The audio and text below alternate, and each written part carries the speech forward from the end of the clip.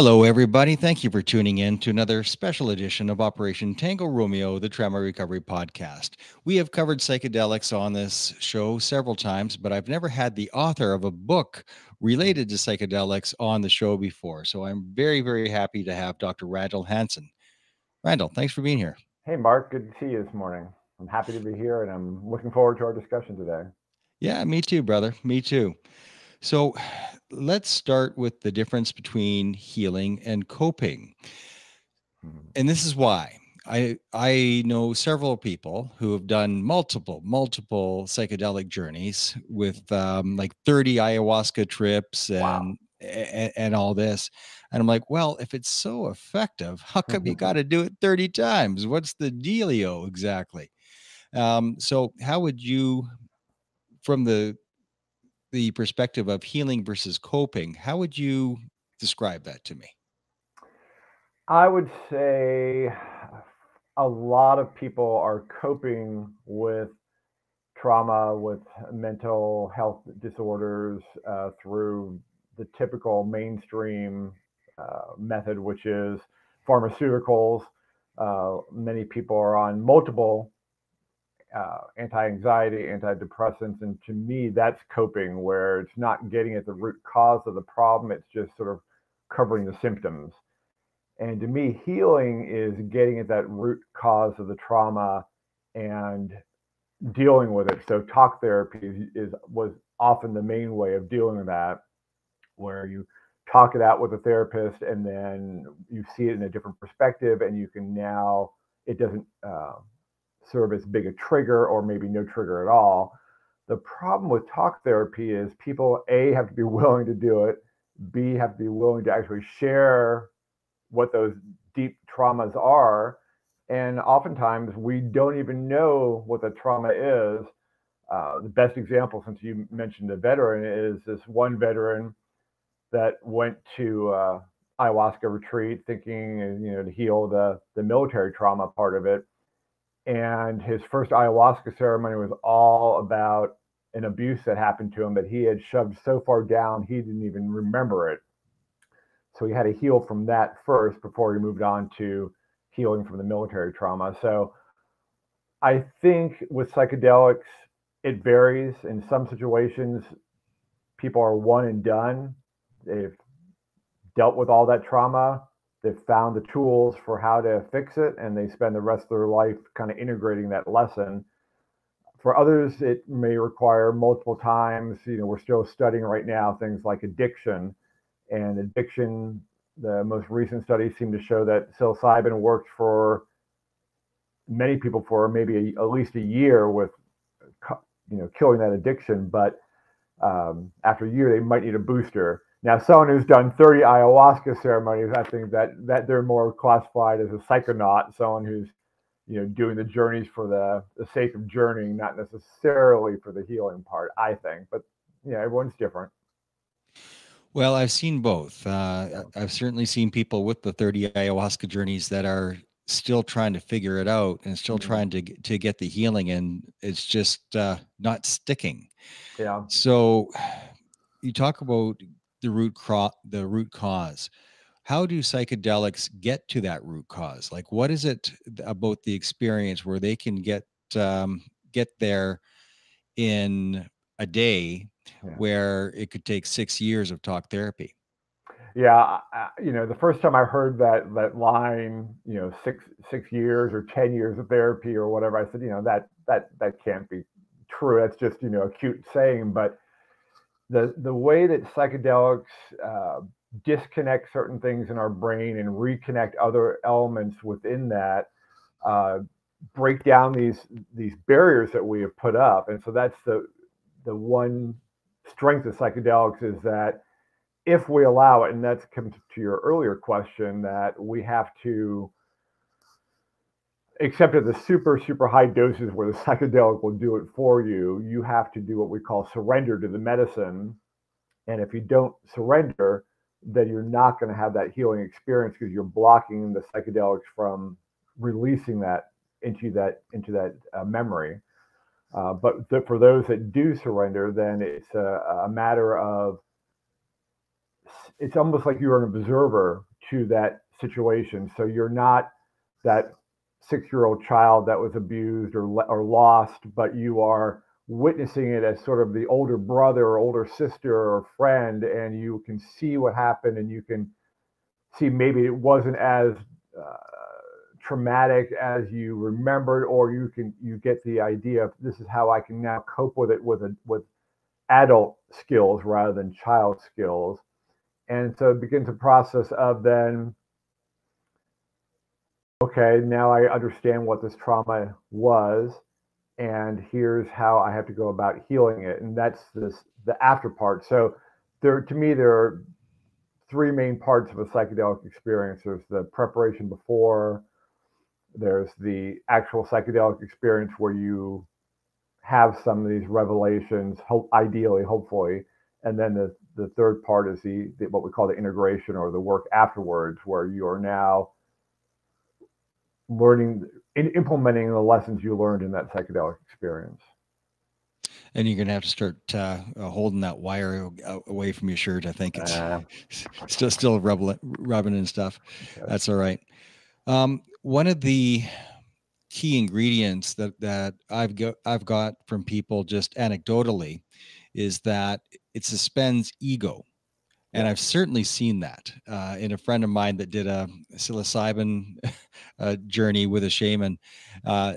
Where'd your ego go, dude? It was gone for a while. It came back, of course, but it was just gone for a while. So what role does suspending the ego have in the healing process? The ego is sort of our protection, and so the ego is protecting us from these negative experiences that we're having. Of course, ironically, by protecting it, it tends to then cause things like outbursts of anger or feelings of shame or guilt. So what the process does is sort of pushes aside the ego and allows us to, some would say, be our true selves, or, and some would say, be one with everyone. And it allows that. The problem with the ego is that it wants to control everything, and so it wants to control all these elements in our lives, and that's fine most of the time. But with things like trauma, where it's so buried deeply inside us, we need to put that ego aside so we can do that work. Now, for some people, after psychedelics, the ego actually enhances. It's pretty rare, but it does happen for some people.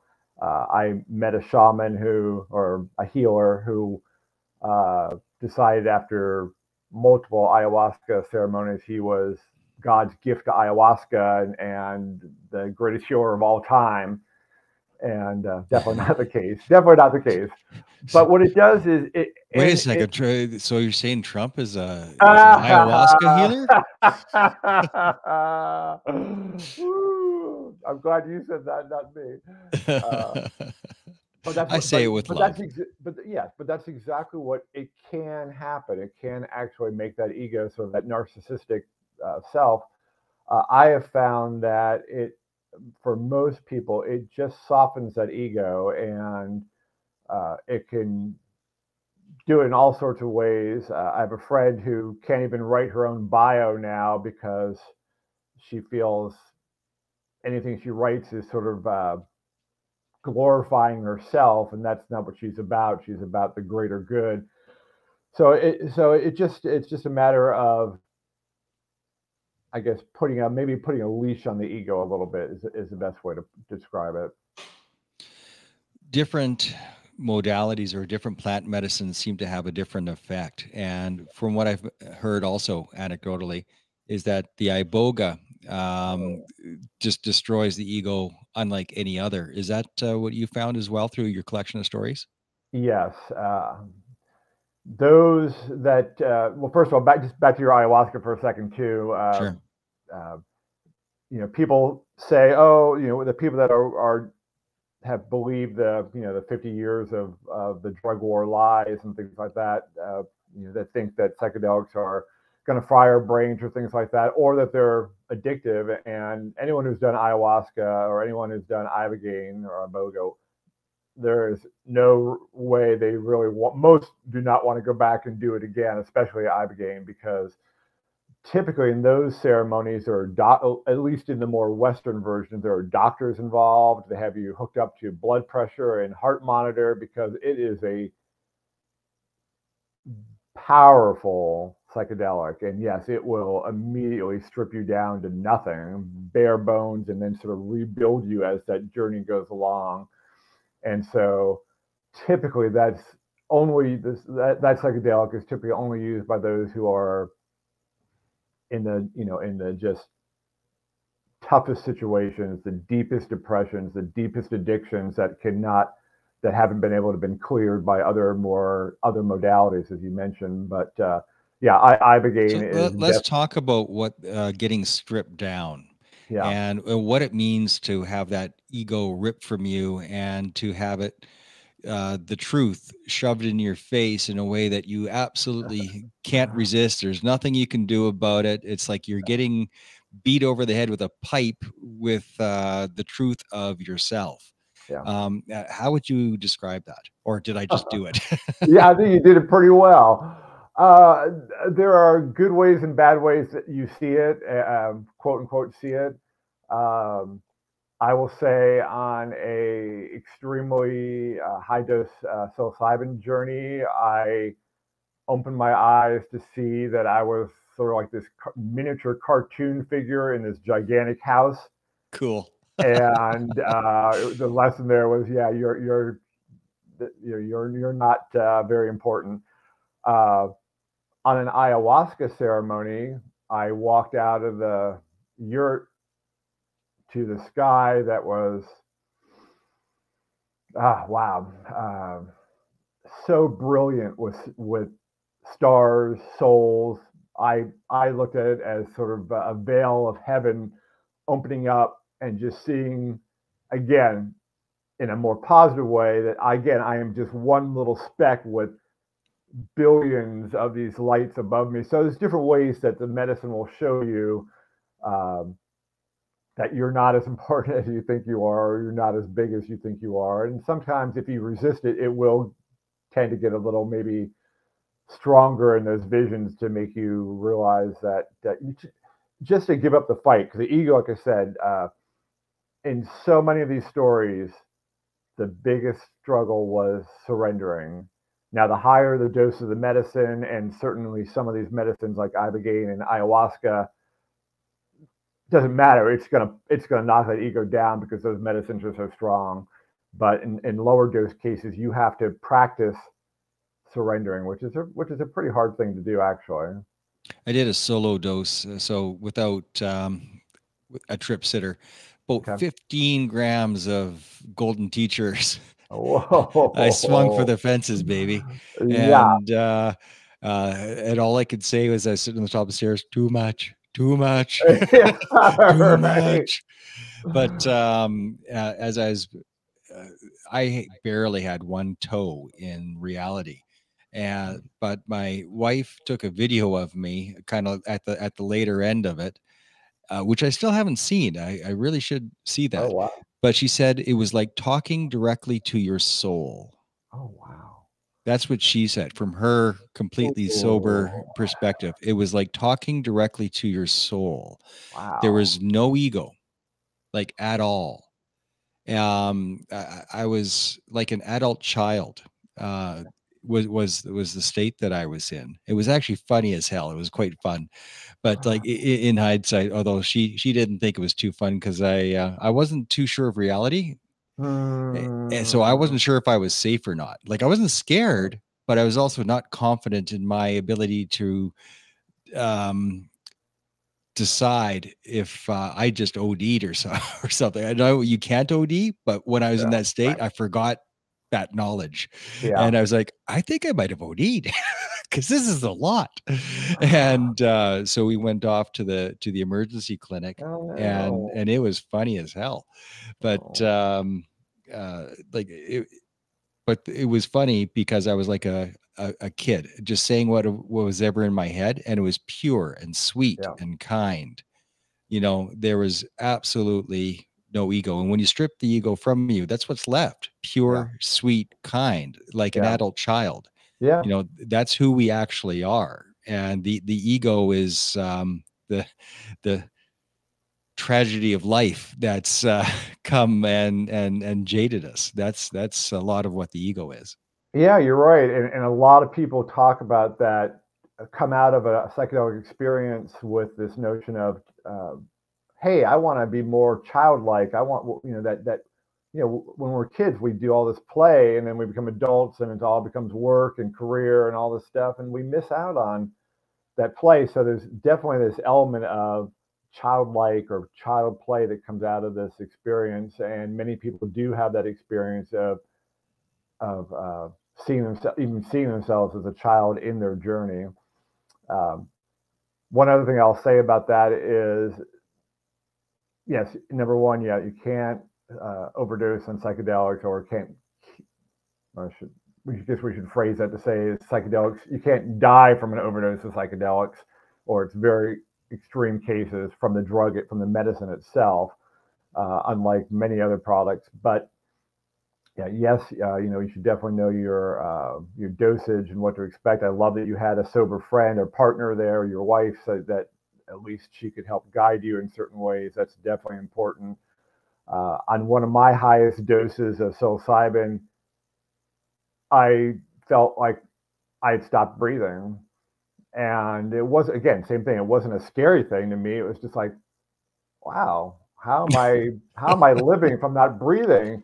And I had to, literally then move my hand to my chest, and oh yeah, no, I feel it's, because again, I intellectually I knew, of course, it was a breathing was just part of the body's mechanism that was going to happen, but like you said, mentally you're like, oh my God, I'm stopped breathing, and this is the end. Here it comes. And in some ways, that's also part of that ego death, because as soon as you say, I surrender to this breathing, it then elevates you to a different place, and then you have a different issue to address, or concern or vision that you're seeing.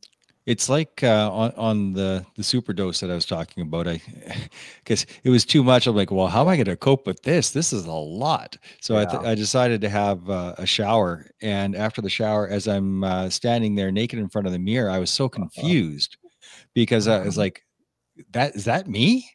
wow, Like, this is really weird. And what I think it is in hindsight was that you are basically a spiritual, like you really do got one foot out of this world, and you are experiencing your existence as a spiritual being, where your body is almost irrelevant.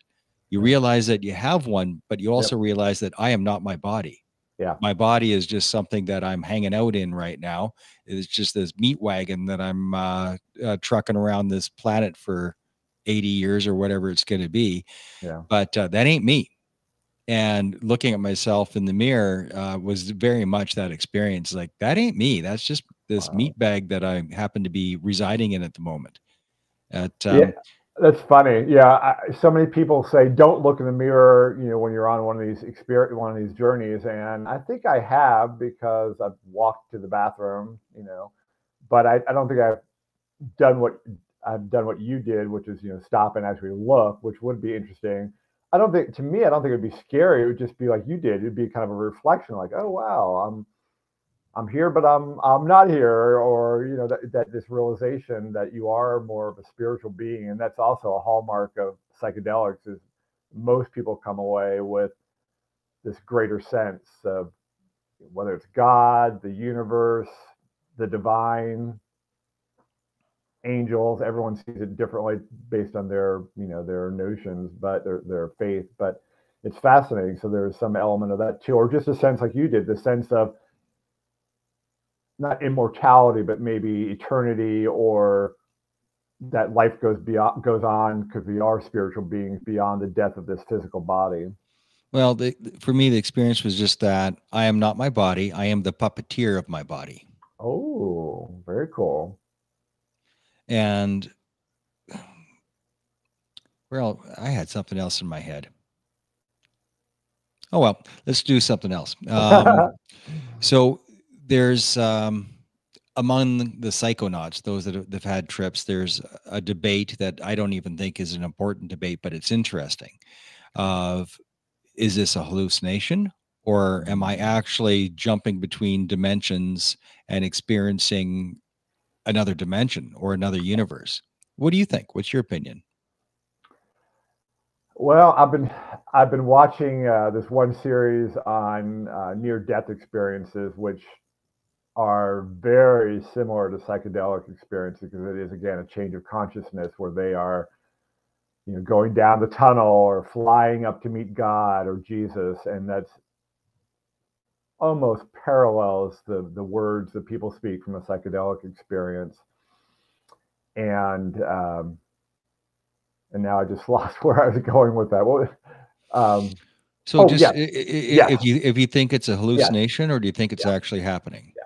or a combination, or something else, or is there a third option? Yeah, that's such a fascinating question because I think in the beginning I was more, yeah, we're going to different dimensions and we're connecting to different beings and spreading this global celestial maybe consciousness. But I don't know, the more and more I listen to the scientists rather than the psychonauts, the more I think it's just more connections we're making within our brain. That's little fragments of memories and pieces of things. Because you probably know this with perception.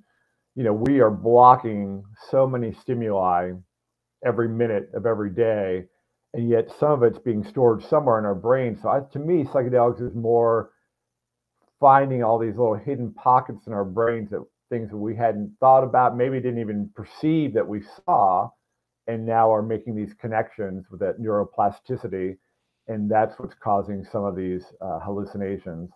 Uh, someone I had one of the storytellers talks about waking up in her journey in her mom's womb and actually experiencing her birth in this psychedelic journey, and that is so unexplainable and unimaginable to me to be able to witness that. And but It's yet, funny. It's funny that you say that because I've never said this on the show before, but I have a very brief memory of being in the womb. Now, maybe it was just a dream.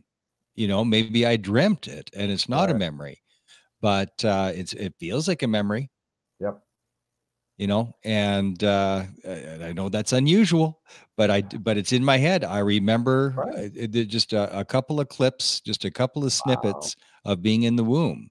So wow, if I can remember it, and I don't think I think I know it's rare, but I don't think it's unique. I think there are others that have those faint memories of just a couple of moments yeah. of long ago. I mean, my Well, my wife is mystified by all the very clear memories I have from being 1 and 2 years old. I can draw you the floor plan of the house that I lived in, like no problem. You wow, know, at yeah. that's amazing. So yeah, then I would say you do have those, and there's no reason you don't have those memories because yes, our brains are developing as a newborn, but doesn't mean there's still obviously parts of the brain that are active. I love that you have that memory. I was going to mention Dr. Gabor Mate talks about the story as a Hmm. 2-year-old where he was snapped.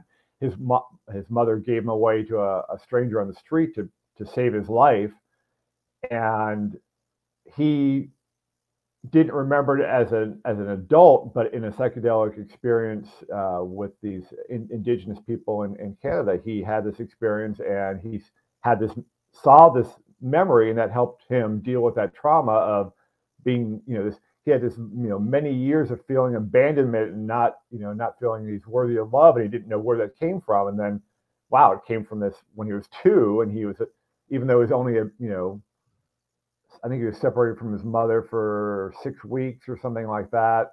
But even just that sense of that 2-year-old not understanding why his mother was giving him away causes lifelong feelings of abandonment. So yes, these memories are there, but I love that you also had a few brief moments in the womb.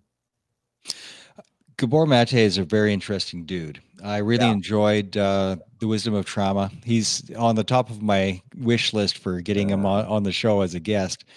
But it's interesting. I agree because I just resonate with pretty much everything I've ever heard him say. I haven't disagreed with much, just on how healing works, what trauma actually is, and from the raising of children. Yeah. And yet he is very much at in contradiction of some of the mainstream folks. I don't know if Dr. Jordan Peterson would be considered mainstream, but they are at odds about a couple of different philosophies for sure. But I'm leaning on towards the Gabor Mate way of looking at things. It just seems right, and through the lens of my own personal experience, yeah, I think Gabor's got it. Like Yeah.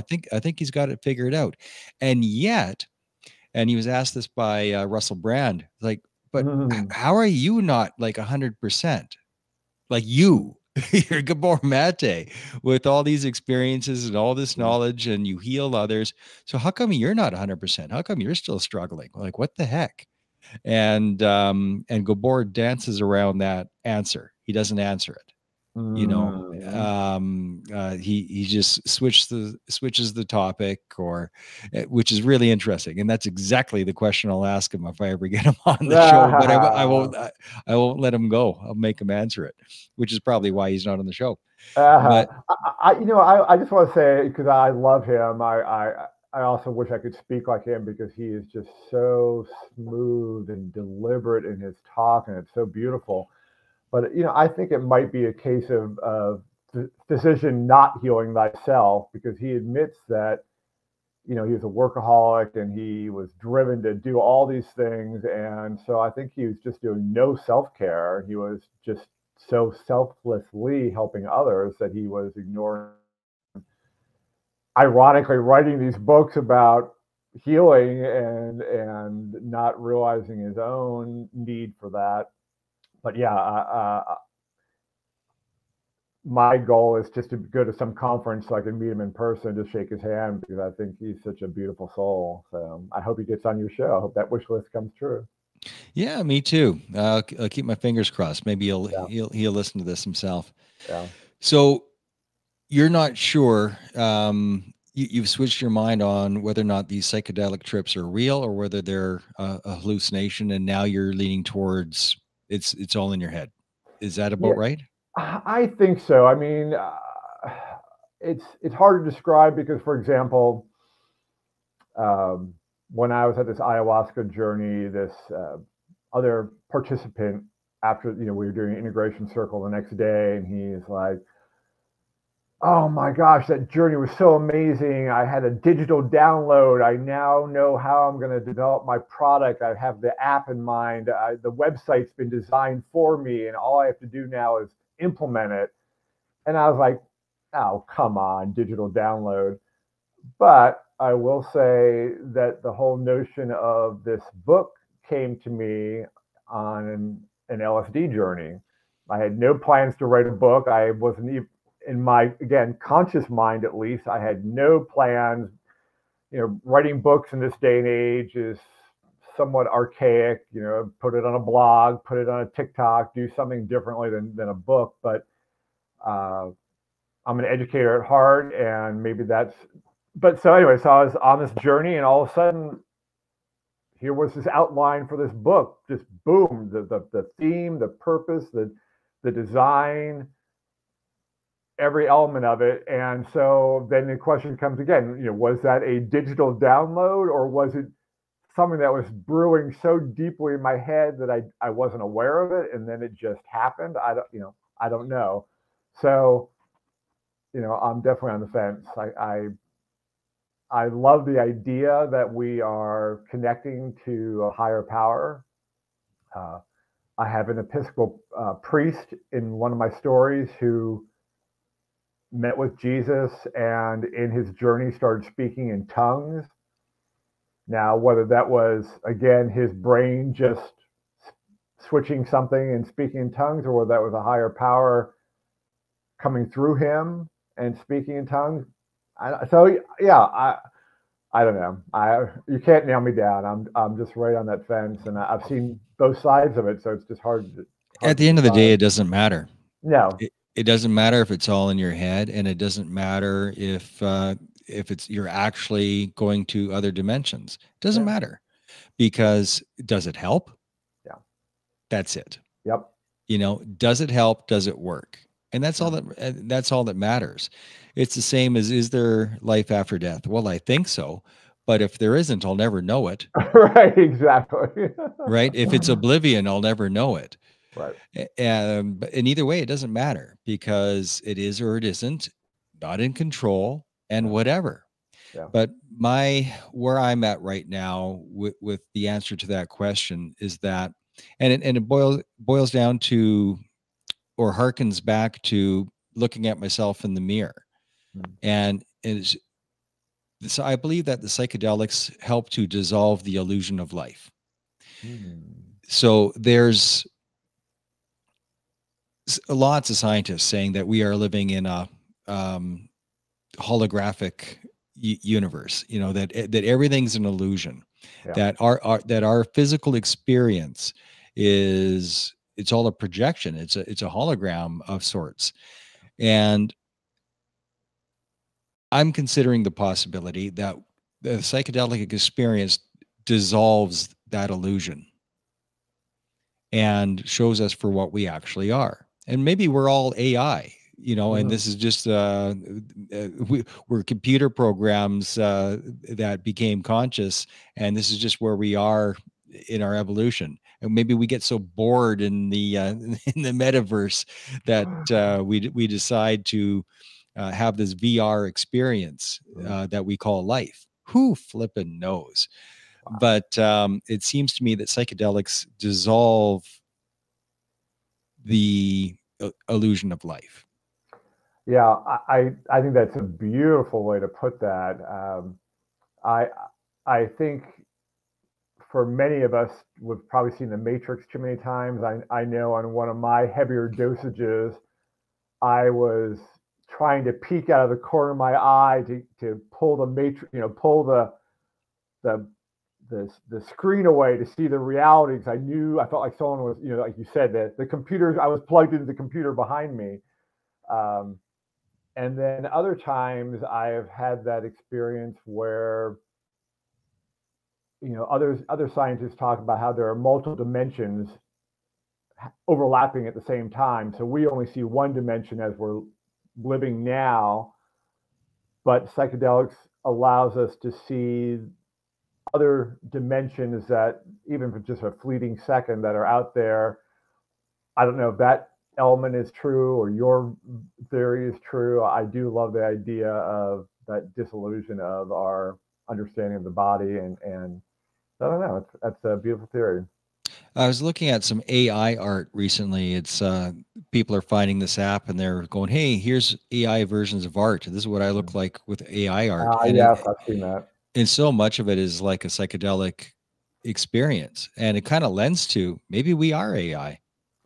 Maybe it's already, the singularity's already happened, and that's what we all are. And maybe we're re-experiencing some ancient history when biological life was a thing, or maybe we were just imagining um, the idea of biological life, so we created this matrix to go, hey, what would that look like?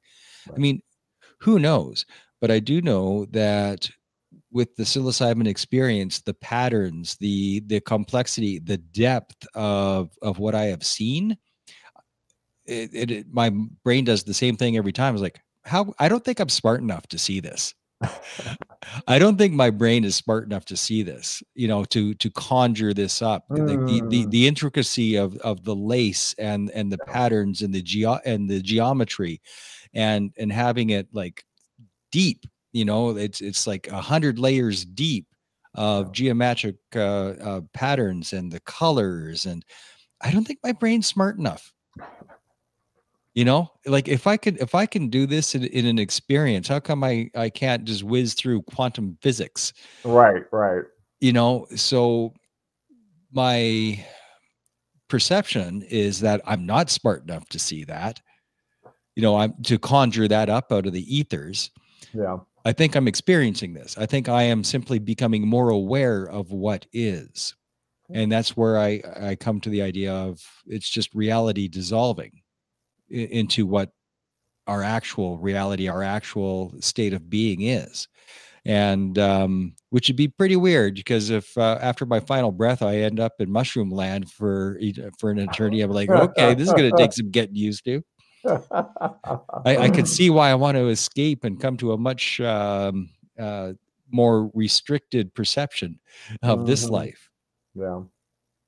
It would make Yeah, sense. it does make sense. And the one thing I haven't looked the statistic up, but I remember hearing it as a kid, and so it's probably been disproved many times over now. But it seems like growing up, they used to say, we only use what 10% of our brain. I don't know if scientists have changed that theory since then, And but it's if probably that's a the lot case, less. yeah. But if that's the case, maybe the psychedelics do. So again, to go opposite your theory, maybe psychedelics just turn a switch and say, well, instead of 10%, now you have 40% of your brain going, and you're like, Maybe. whoa, overload. I don't know.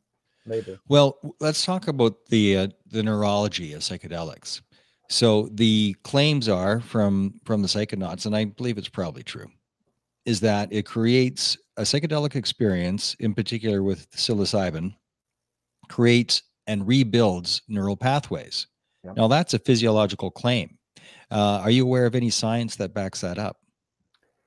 I know they are doing all these imaging studies that have shown that are showing these new connections. So I think the science is just getting to where these claims have been anecdotally been making for some years now. But I think we're seeing that neuroplasticity, and I think they're even testing a non-psychedelic version of psilocybin that will also have that same neuroplasticity benefits, but without the hallucination part. So people don't want the crazy experience of the walls bouncing, or the crazy geometric patterns, or uh, trees waving at you, or whatever crazy things people see. Then they can.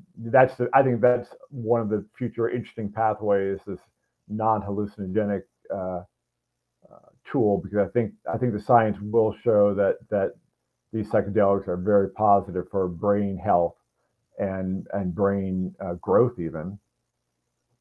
Where is the science right now as it relates to depression and anxiety? I know for a fact, for a guy that's been trying to recover from PTSD since 2017, that wow, what a help when it comes to depression and anxiety and suicidal ideations. Yeah. Unfortunately, I don't have the experience that a lot of people have, which is it sticks for like a year, or in some cases permanently. Right. But man, it takes the foot off the gas for a month or two, and that's pretty damn good. So Yeah. where are we with the science on on the efficacy? Well, I know I'm trying to remember which trials. We have the MDMA is working on PTS, and then the psilocybin is doing depression. And all those trials are going forward with results of the psychedelics versus placebo, greatly enhanced. I can't remember the exact percentages. I don't have the studies in front of me, but it's something like placebo slash the typical SSRI antidepressant versus the psychedelic. The placebo might be 20%, and the psychedelic is something like 60%. So again, it's not perfect. It's not 100%. It's not a magic pill. Although in some cases, like addiction, we've had people that have even done something like ketamine, and next day they've been like a pack a day cigarette smoker. They do a ketamine treatment, and the next day they have no interest in smoking, and they never smoke again. I think that's pretty rare. It's more likely that it takes multiple experiences, and like I said, it takes this integration of the experience to really make these changes. The point of therapy, more than just processing trauma, is to reframe. Yeah. It's reframing traumas and ideas, and it's also to have those aha moments and those aha insights. Yeah. And that's where psychedelics outperform talk therapy, and especially if it's guided psychedelics, with Yeah. which I've never done, which I'd love to have a guide. Yeah. I would love to do that. I just have not had the opportunity yet. I would take it in a heartbeat Mhm. if anybody's offering. Yeah. Would love to have a shaman or some sort of guide, Yeah. Yeah. but these insights, it, the psychedelics help you be super duper introspective. Yes. So they Especially help you. psilocybin. Especially Yeah, psilocybin. yeah. Well, I like the golden teachers with Mm. psilocybin. That really helps with the introspective part, Yeah. and it's almost like it plugs you into global consciousness and helps you see the big picture of things and the effects. So what it did for me, on microdose, actually, I was taking some really light doses, and what it showed me was the effect of alcohol and the truth of alcohol. And I'm not an evangelist. Like, Mm. I tell my boys who are 16 and 14 now, it's like, if you want to have a drink, and just here's the pros and cons. Yeah. Here's what it did to my life. And I was never a raging alcoholic, but I was a problem drinker, I think. Mm. You know, but I haven't had a drop in 2 years, 7 months and change, and it's because of the microdosing. Because Wow. what they showed me was a few things. They showed me connections, and it seems like psilocybin is all about connections and actual neurological connections in your brain, and Yeah. taking the unhealthy ones and giving you better ones, and different insights. But the connections that it showed me when it comes to alcohol is, one, everything that makes me cringe at night while I'm trying to get to sleep, when I go, oh God, why did I say that? Mm. Alcohol was involved Mm. just about every time. And so it showed me that, and it showed me on a global level how it's a great big trick. It's Mm. almost like, the Bible's right, and the devil does run the world, and one of the lubricants that he uses to get people to do his bidding is alcohol. Yeah. um, but then I saw it from a frequency perspective. Like, is love, if we'll agree, is a high frequency, perhaps the highest, I don't know, but that's the bright white light, Yeah. high frequency. And disdain or indifference is way at the bottom. That's very, very low frequency. Yeah. And alcohol lowers your frequency, so it Mm. dims your light. It lowers your frequency. And yeah, it's fun when you take it, because the low frequency things are fun.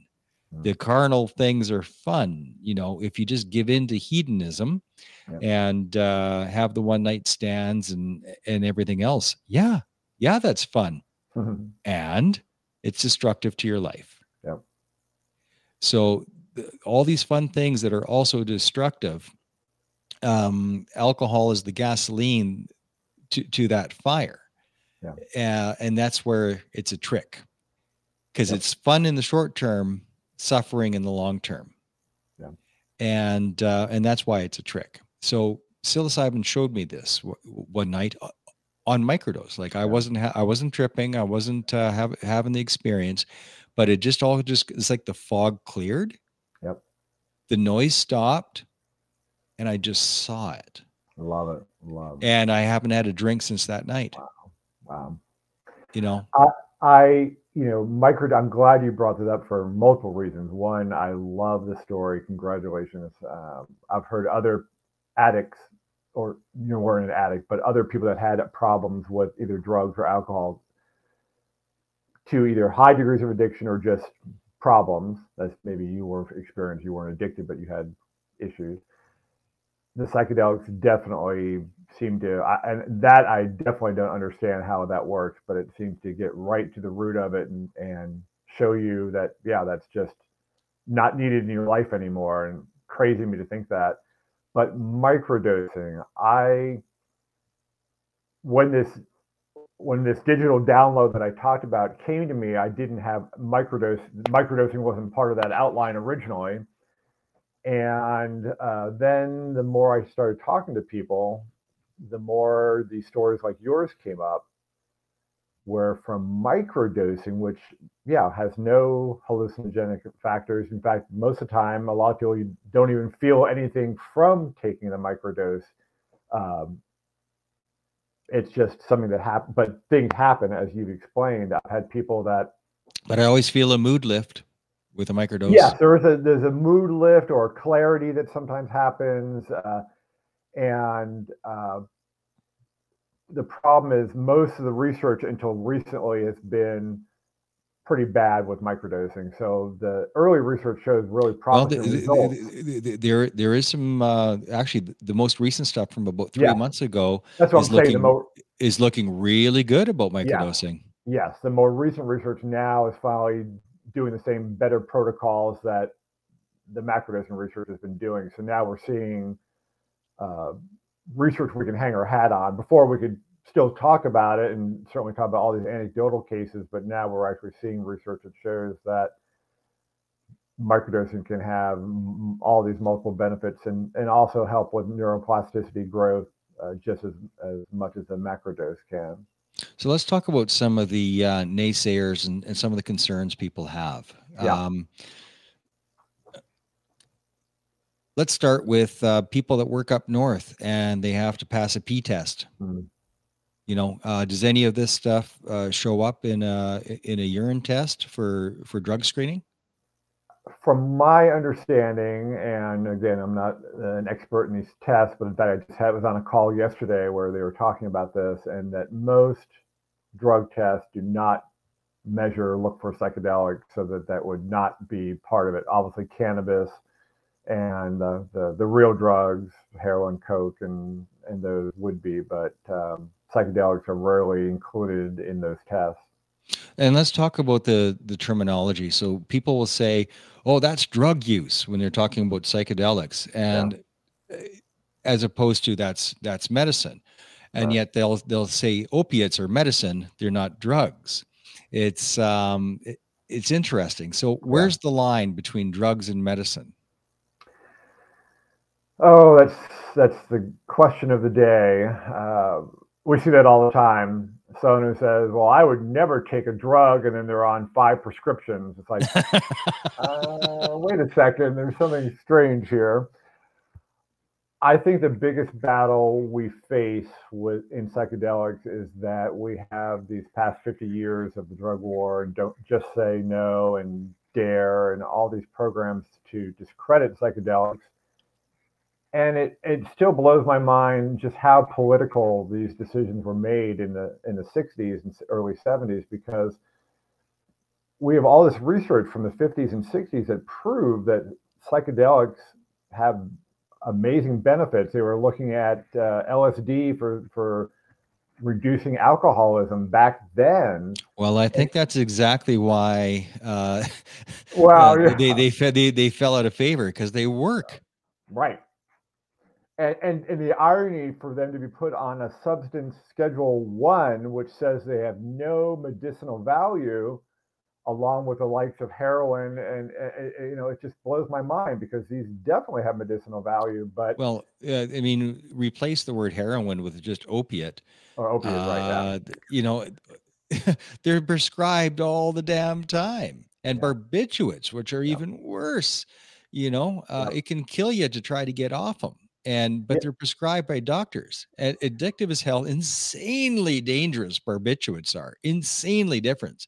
yeah, Damn near killed Dr. Jordan Peterson because he was prescribed barbiturates because he's a psychologist, not a psychiatrist. right. So a psychiatrist said, "Hey, here's some barbiturates without informed consent." Didn't tell him of the Wow. potential dangers, and only because of his extensive resources, because the dude's got some bank.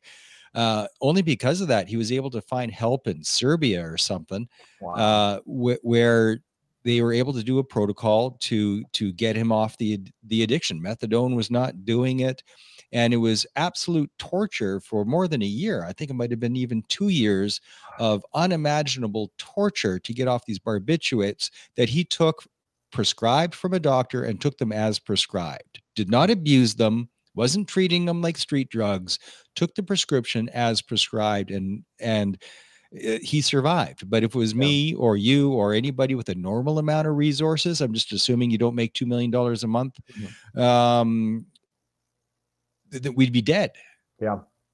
Yeah. I would say the two great documentaries related to that would be Dope Sick, and I just watched Xanax, or Xanax was in the title. I can't remember the whole name of the title the other night. And I knew Xanax and benzos were also bad, but I didn't realize just how horrible they are also to get off of once you're on it. I mean, it is a process that is ridiculous. And yet, yeah, and so we have all these prescriptions out there. I think the statistics are something like 1 in 3 of us have at least one prescription, and some ridiculous amount, 2/3 have multiple prescriptions, and more people die from prescription deaths, from alcohol, It's in the top from 5. everything more than It, psychedelics. Psychedelics, you know, it's in the top 5, Randall. I yeah, mean, I think it's number 4 or 5 for leading causes of death is yep, taking prescription medication yes, as prescribed, yes, yep, like taking it properly. yes, Taking prescription medication as prescribed is in the top 5. yes, Taking it improperly, which is really easy to do, is even more dangerous. yep, I've adds seen to it. ambulances come to my parents' house probably on 4 different occasions because of 4 different drugs between the two of them, where they would have either pass out or heart would start beating out of their chest and they think they're dying. Either way, ambulances come to the house 4 different times because of taking prescription medication Uh-huh. as prescribed. The fact that they're still kicking is unbelievable.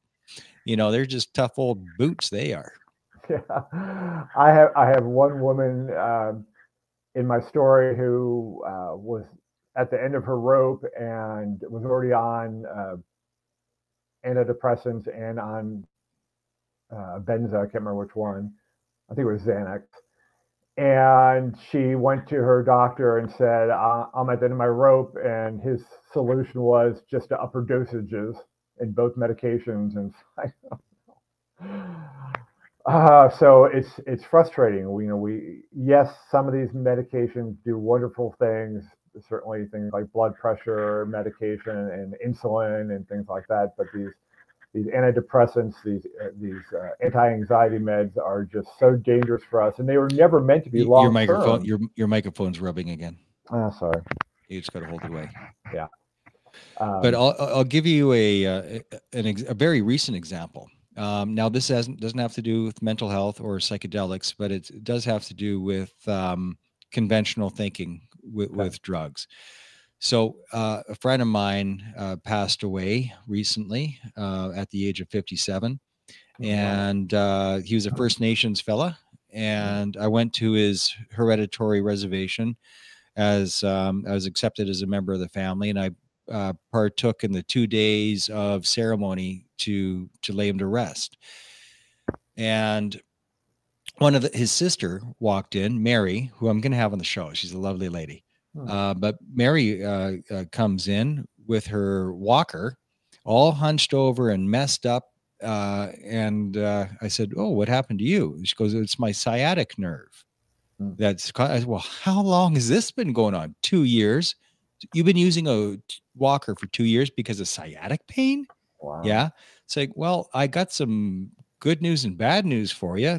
The bad news is there was no reason for you to suffer like this. The good news is I can fix you. I'm not a doctor or a chiropractor, and I can fix you right now. How do I Wow. know? Because I suffer from sciatic pain, and I know how to fix it when it flares up in myself or others. And her and her husband look at me like I had 3 heads, but they're like, "We'll try it." She's in a walker, hunched Wow. over like an old granny, right? So I took her, laid her down on the blanket on the ground, did a very, very simple stretch. The chiropractors call it the $1 million roll. I did it without cracking anything, though. I just did it as a stretch. Hmm. And on one side, and then we all heard the pop, and it just kind of reacts. And then I did the other side, and then she stood up without any assistance and Mhm. walked out of the room without her walker. Wow. So here's little old me, not a doctor, not a healthcare provider. So when they walked into their doctor's office without the Mhm. walker, the doctor who'd been prescribing her pills for the last 2 years and just up the dose, painkiller, muscle relaxing painkiller.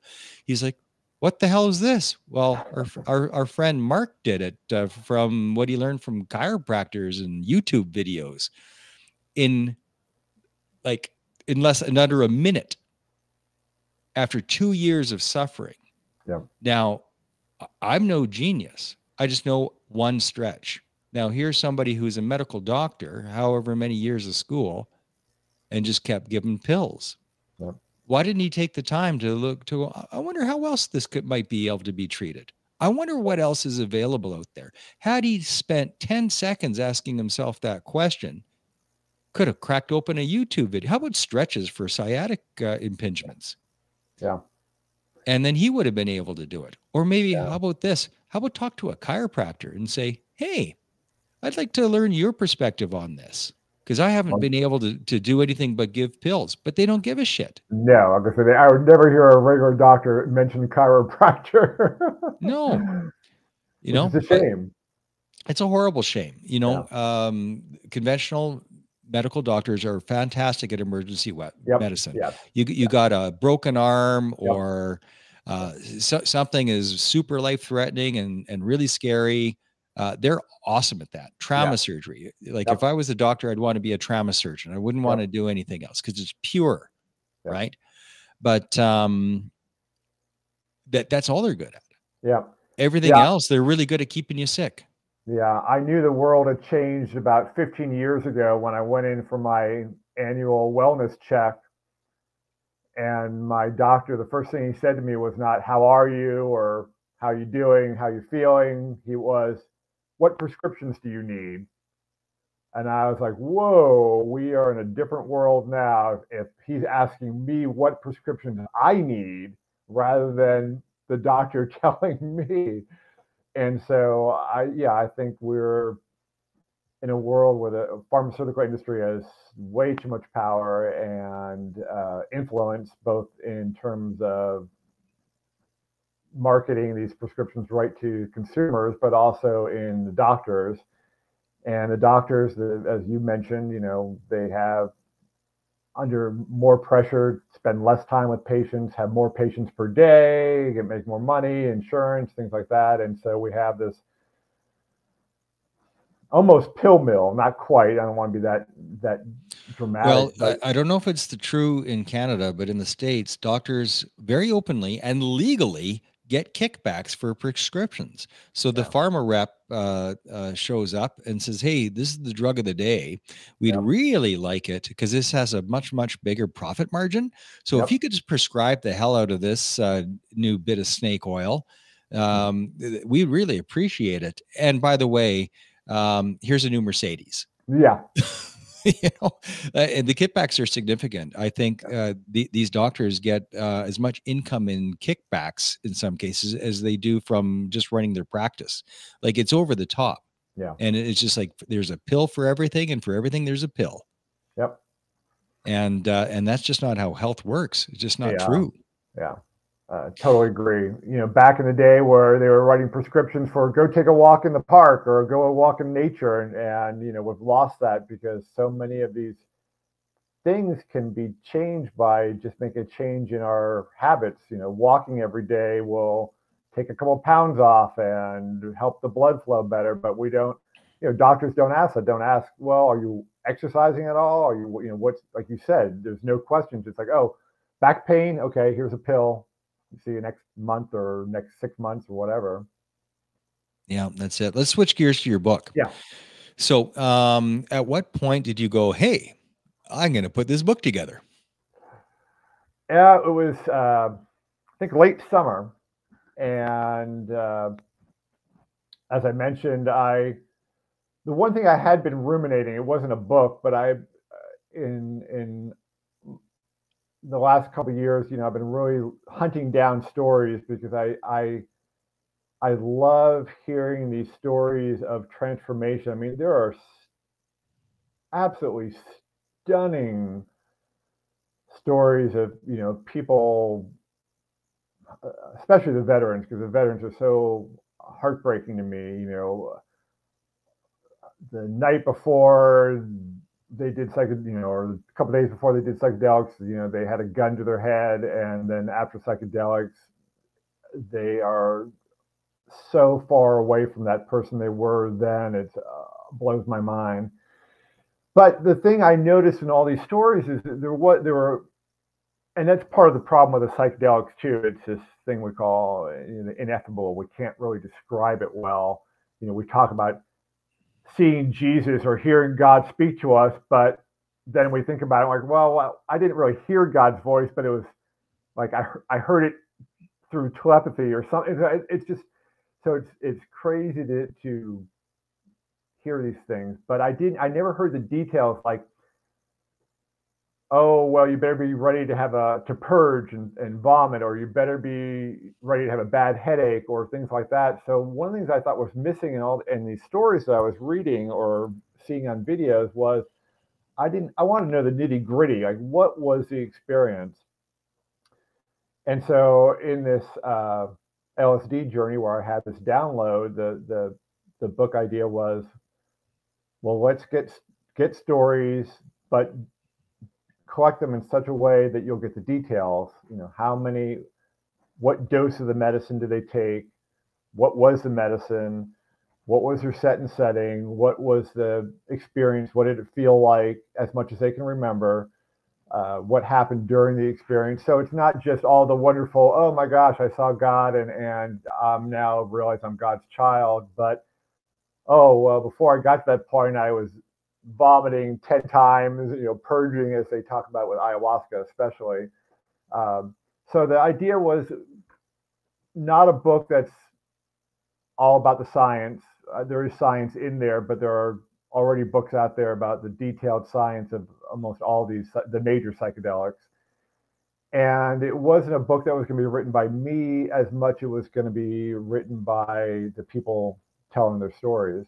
Yeah, so it's a compendium. It's a collection Yes. of other people telling their stories, and then you doing the editing and putting it all together. Yes. Yes. So we have a couple of intro chapters just about the history and the psychedelics, but then the bulk of it is these stories of and again, all walks of life. The one goal I had was to try to get more women and people of BIPOC in the book because they're very underrepresented in psychedelics. And of course, I see the irony of as an older white guy doing this, but that was sort of again this mission that came to me during this journey, that we had to give voice to the underrepresented. And then the other thing that came during this journey was that all the proceeds from this book are going to a couple nonprofits in the space. Heroic Hearts Project, which is this amazing nonprofit that's helping veterans, mostly with ayahuasca, but with also other plant medicines. And then Tracuna, which helps with the indigenous peoples and protecting their rights to their medicine that they've had for centuries. And with these stories, are they also including the healing journey or the healing benefits? Like, this is who I was before, this is who I am after? Yeah. Yeah. And like I said, every journey is different. Some are a little more subtle than others. Some are, wow, this person was in the dark, and now they're in the light. And of course, those are the stories we all love to resonate with. But yeah, they're all, they talk about every aspect of it. If they've done other psychedelics or other modalities of healing, they talk about that as well. A lot have done talk therapy, a lot have done yoga, meditation, breath work. probably about a quarter were on some type of prescription drugs that they had to taper off before their psychedelic experience, and all of them are no longer on those prescription drugs anymore. So who are you before psychedelics and who are you now? Ah, before psychedelics, on my LinkedIn profile, I called myself a polymath, uh, which now just sounds kind of silly and stretch of the imagination. But because I had my hand in 5 or 6 different things, and I have this PhD, and after psychedelics, I just saw that, like, even taking a selfie now just for family is hard for me to do. Even now, looking at the screen, I can't look at myself as I'm talking to you. I'm trying to look just at the camera or you, because it's hard seeing myself. Because, and even talking about this is my book, because it's, I I more times refer to it as the book, but then people are saying, "Wait, which book are you talking about? Your book or some other book?" I'm like, okay, my book. But so that's kind of the process that happens where, So if I could attempt to translate and you tell yeah, me if this resonates. yeah, So the person before and the person before embraced your ego and the person after is actually repulsed by your ego. kind of, yeah. Repulsed, or certainly like stay in the corner. Once that ego from psychedelics has sort of been put in a cage, you kind of like that feeling a little bit. I mean, like you said, you need the ego to survive. You need to have that central control for sure, but it doesn't need to be out of control. It doesn't need to be this grandiose feeling. And so, yeah, it just also opens up a path for more empathy and more compassion for people that maybe in your ego and again, it's not the ego is so bad, but sometimes the ego is so focused that it's not seeing the other people that you're mowing down in your process to get ahead or whatever it is you're trying to accomplish. Well, that is an interesting explanation of the lack of empathy of narcissists Mm, and even to a higher degree sociopaths, where all they can see is what's in it for them, and because they're engulfed in ego. Perhaps yep, narcissism and sociopathy is nothing more than being ruled completely by ego or dominantly by yeah, ego. So these are just levels of ego dominance over a person's life. yeah. I think that's a very good insight. Yeah, Well, sir, I appreciate you being on today. yeah. That was a very quick hour and 7 minutes. Wow, yeah, that is fast. I don't I really put a love. time limit on it, but I think we're about there. How do people find your book? They can. We have a website, triumphovertraumabook.com. They can also go to Amazon, where it's the ebooks for on pre-sale, and the paperback and ebook will be available in early 2023. Triumph Over Trauma. Everything that you Okay. want to know about the anecdotal experiences, plus a little extra. Oh, there you Sounds go. good. There's your byline. There you go. Well, thanks, All Mark. right, I really appreciate your time. Randall, stay on the line. There's an Yeah. outro once I click this that says, thanks for tuning in. Just stick around till after Okay. that. Okay. And everybody else, thank you for your kindness, your support. Thank you for liking and sharing and subscribing. And thank you for all the notes that I get all the time about the value that you've seen in this show. Thank you so much. Please share that value. If you've seen value, if you've heard healing and you think it's a good thing, please share it. Share like the sugar bear, because sharing is caring. You're listening to Operation Tango Romeo, the Trauma Recovery Podcast.